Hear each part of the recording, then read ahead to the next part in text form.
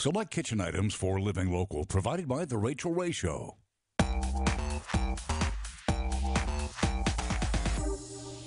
Well, welcome back, everyone. Love is in the air for sure with Valentine's right around the corner. And if you're looking for something cute and romantic to do, nothing beats breakfast in bed, Nima. Absolutely. So we're doing something different. We're making heart-shaped biscuits and mimosas today. I'm super excited to see all what you have in store for us, I know, Miss Biskie. our cooking styles are very different, but everybody has a different taste and everybody loves a little variety. So I'm excited to do some fun stuff. And I'm excited to see how it's going to turn out.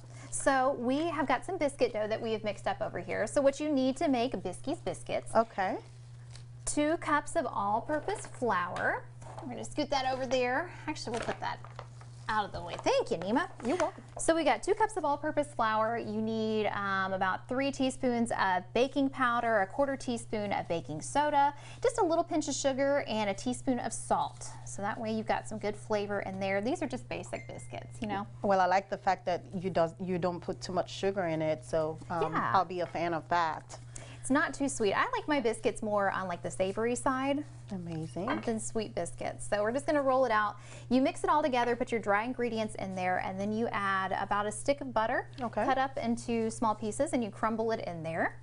And then add some buttermilk or regular milk, but I really like the flavor of buttermilk. Amazing. I like buttermilk too. And you can use any type of milk as well if you don't do any yeah, if you're trying to do dairy-free, exactly. You can have some other options there. Amazing. And you serve that with mimosas? Mm-hmm. Oh my So that's what we're going to do. So we have rolled our dough out to about a 1/2 inch thickness, and you can cut it into whatever shapes you want, but Valentine's. Oh my God, Biskie, I love you too. Oh, see, this is it. You found love in the kitchen. This Absolutely. is how it works. Absolutely. So you can cut them out into whatever shape you want. Stick them on a cookie sheet. Amazing. Thank you for sticking around to help me in the kitchen, Nima. Absolutely. I always love to hang around you, and what better way to do it than to cook with you in the kitchen, Miss Biskie making biscuits. Right. Everybody has fun in the kitchen. The kitchen is what brings people together, I think.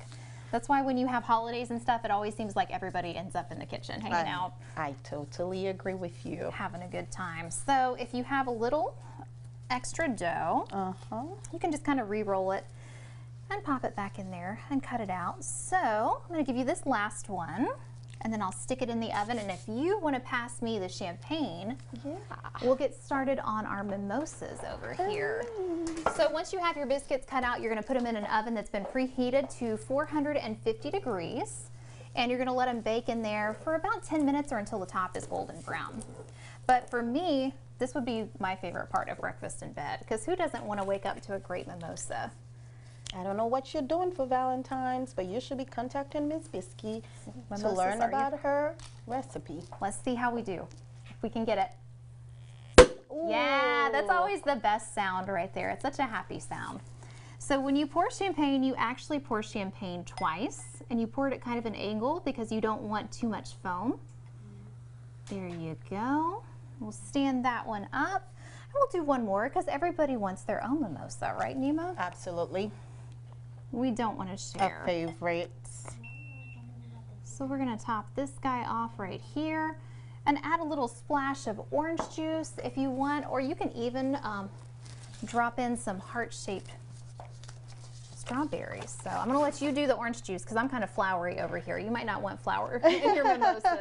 Well, you know, Biskie, if you ask me to pour orange juice, I'll just do a sip of that. You make mimosas like I do. And that way, can you imagine? Perfect. That is so perfect. good. And if you want to garnish it, because you're so good at making everything pretty.